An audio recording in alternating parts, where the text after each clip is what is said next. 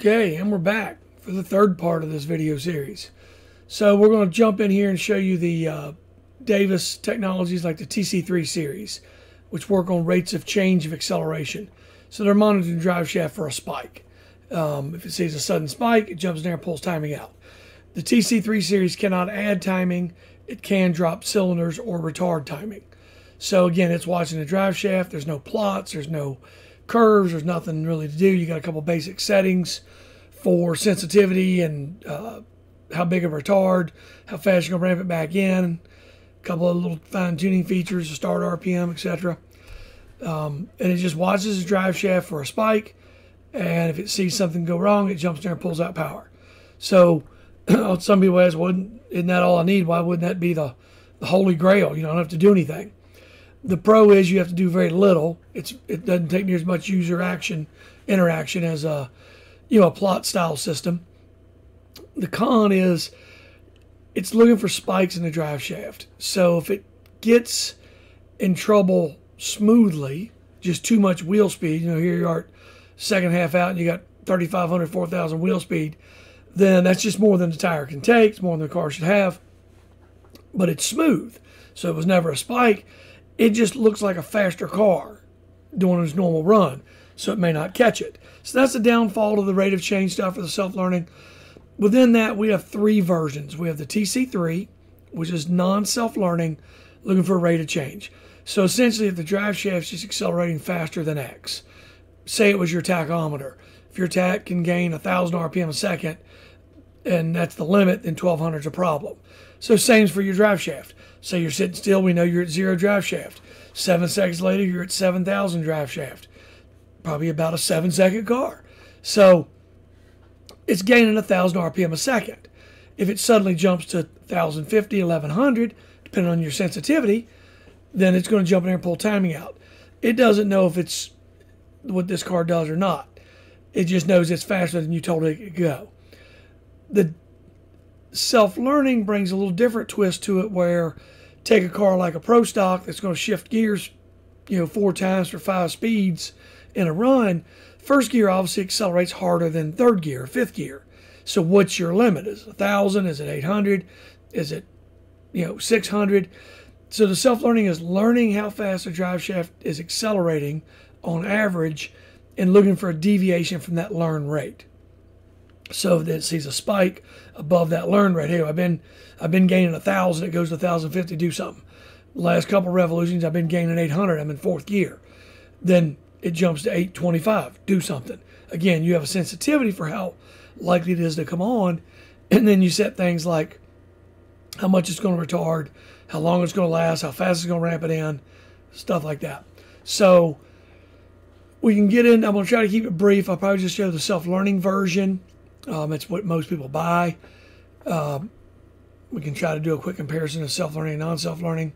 So if we run our runs into this, we can show you what it's going to do from the simulator. So behind me, we have our test setup that we're getting ready for PRI with. But on there's a simulator. If you haven't seen the first video, it can play back runs exactly as they were recorded. So they can be imported from your race pack or your Holly logs or your ARC module logs, your CSV files. If you can export it out of your other data systems, then we can bring it in and play it back just like it happened. That lets us sit here and develop things, make the same exact run 1,000 times while we're working on math. So not only do we have some proprietary software we use to develop the self-learning behavior, the algorithms, whatever you want to call it, we've got the simulator to then go back and play multiple types of real racetrack runs and see what it would have caught and what it wouldn't have caught. So we've got that. You'll hear a squealing noise back here when I run it, and we'll bring it up on the screen, the race pack. So we've got a race pack here, live timed in. Let's start it. So first we'll just do I'll just show you a run with what the simulator does on a Pro Stock. So there's a drive shaft going up. This is a little bit of tire slip on the hit, and then this is all gear changes. So let me stop it. It's going to play again. Okay. So now let's turn on the trace, and we'll turn on we've got the traction control set up. It's in self-learning mode right now, number 2. And we've got some basic settings. Sensitivity 5. When it comes on, it's going to hold that retard for 3 revolutions of the crankshaft or drive shaft in this case. If it spikes, it's going to do its total retard of 10 degrees if it goes more than 30 RPM above. This sets the proportion of how quick it retards. I've got it set up right now. We'll do it all the time, whether it's armed or not. It can drop up to 1 cylinder if it gets above the 30 RPM spread. It won't do anything until it gets 2200 RPM out, so that we ignore that first wheel slip. And it's going to ramp it back in at a rate of 100 degrees per second, which is 10 degrees in a tenth. So if it pulls all 10 out, it'll take at least a tenth of a degree to put it back in. So let me shrink that out of the way. And we'll do that same Pro Stock run. And there you can see the corrections.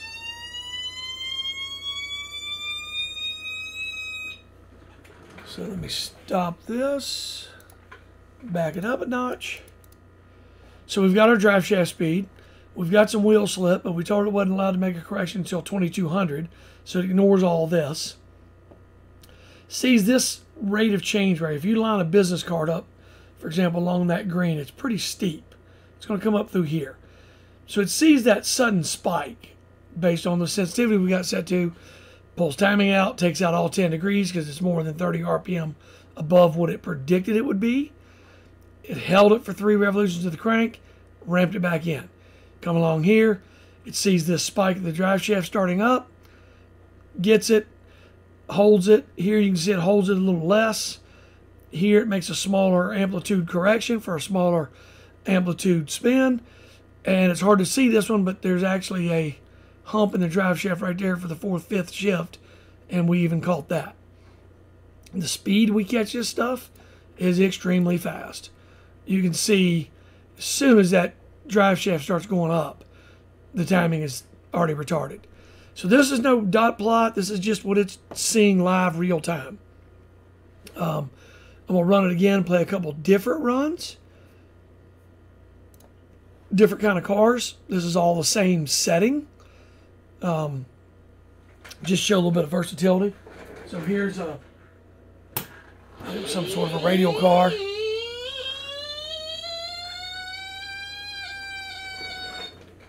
We do the Pro Stock.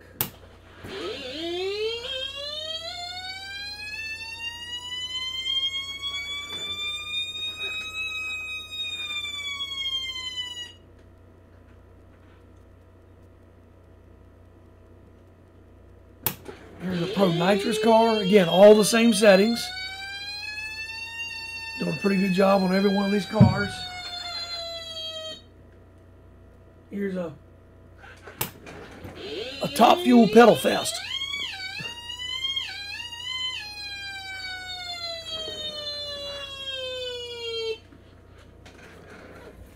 So you can see on every one of those, with one set of settings in self-learning, it did a pretty good job of catching anything going wrong. We had a little bit of over acceleration here. Again, we're not letting it start till 2200. So it over accelerated here, came on, did its thing. Here it's nice and smooth. Now if this was a slower car, this wouldn't be normal. As you see, there's the downfall. It's nice and smooth. It's a nice smooth rate of change. It didn't do anything. Right here, as soon as that rate of change started increasing steeper, it said no. And it stayed on until it laid over. Then when it laid over, it turned off, and then it decelerates because he's pedaling it. And again, these systems weren't making corrections on these runs. This is just recorded data we use to see what it would have done. So then here it starts up again with that over acceleration, catches it. We go back to the Pro Nitrous run. It sees it's not allowed to come on until 2200, which it did as soon as it was allowed.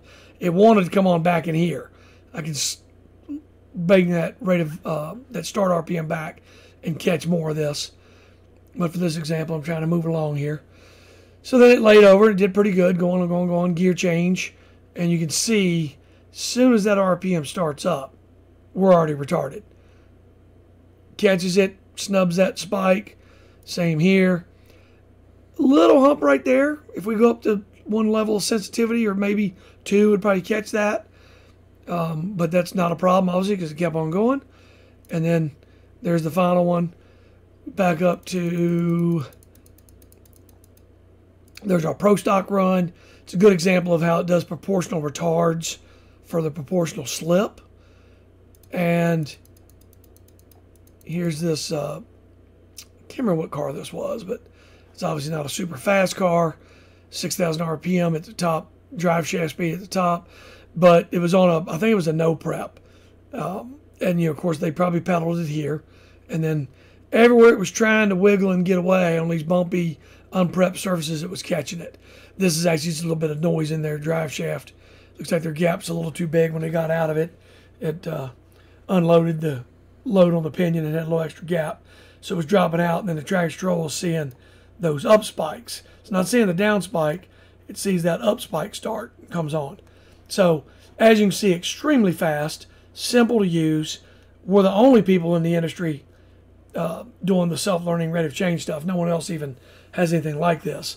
This is, you can buy standalone as a TC3 for $1,000. TC3 SL's $2,000. The SL Pro gives you some more adjustability. Like the profiler in the previous video, you get zones where you can do different levels of sensitivity and retard at different parts of the track. That's $2,500. Or you can add the TC3 SL Pro to a profiler system for $1,000. So then you've got the best of both worlds. So you've got two completely different ways of doing traction control here. Luckily, both made by the same company. So we can add them together and let them work hand in hand simultaneously, instead of arguing ours is better than theirs and theirs is not as good as ours and blah, blah, blah. So you can have the best of both worlds. I'll go ahead and do a run right quick with, we'll put it non-self-learning.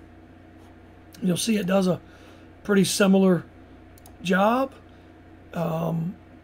Usually have to adjust the sensitivity a little bit. We'll try it like this, see what happens. So I'm going to run those same runs again, and non-self-learning. So this would be like the $1,000 TC3 system. Here's that no prep car.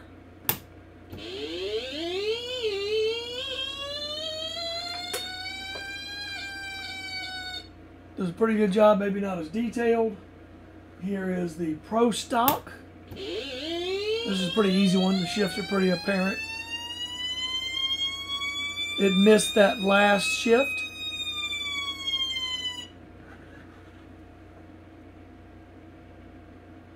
Here's the Top Fuel Pedal Fest.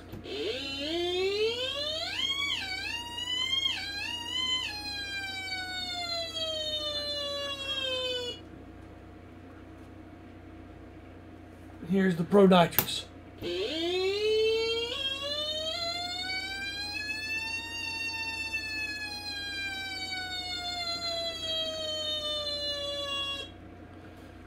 So as you can see, it does a pretty good job. Even the non-self-learning TC3 for $1,000, you know, caught everything. It's not quite as detailed. It's not as particular about doing the proportional retards based on the rate of acceleration that was learning. You know, big stuff like this pedal fest, it catches about all the same stuff. The Pro Nitrous, you see, it's not quite as proportional, and it misses this last shift because it learned this rate, and that's not a very big deviation. Or I'm sorry, it didn't learn this rate, and that's not a real big deviation. So it's not a big spike, a big steep hill like this. So it didn't break the rule of whatever that rate of change was set to in the non-self-learning. On the self-learning, it's learning this rate, which is slower than this rate, and looking for that little deviation from that learn rate, from that nice decay of acceleration, and then there's this bump. Self-learning will catch it, non-self-learning won't. So it's subtle, but different. But as you can see, even the non-self-learning works extremely well. Here it might be a little bit too aggressive. You may choose to bump the sensitivity down one, because this car's, I think this was no prep again. It's got a lot of steep little short spikes, but it's taking out big corrections. So with the self-learning, you got to do a little less work, tuning, or it's a little more fluid as conditions are changing, especially in the fast-paced world of no prep or grudge racing where you're running back to back a lot. But as you see, it does a really good job in self-learning or non-self-learning. Those were all those different cars on the same settings. We haven't even tweaked the settings for these particular cars. Again, we're the only ones to offer anything like this.